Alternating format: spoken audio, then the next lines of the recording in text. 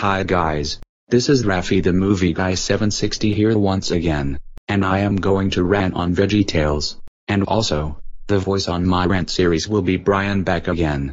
So anyways guys, enjoy. Oh by the way, this is a surprise from Dumbullious Disney Journal VGCP, so enjoy this rant everybody. VeggieTales? No. More like Poopy Tales. Oh my god. This show sucks Batman. This show is about two talking vegetables named Bob the Tomato and Larry the Cucumber, and they like to go on failure adventures. Bob the Tomato is very annoying.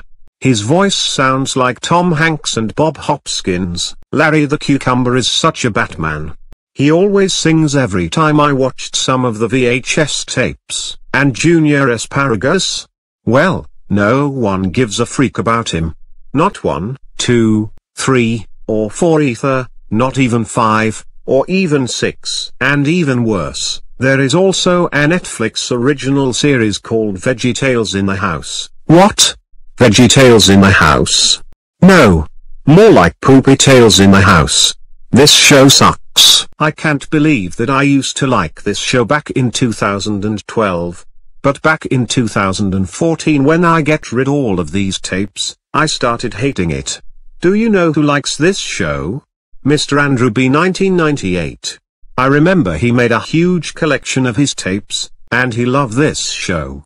I respect his opinion on that show. Do you know who hates this show? Me and Gumball. Yes, Disney JR no VGCP. So VeggieTales sucks, and so is Twisted Metal Black.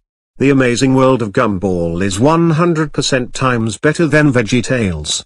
End of rant. Before I ended this video, since Halloween is over, I am going to change the profile picture until Go Animate shuts down.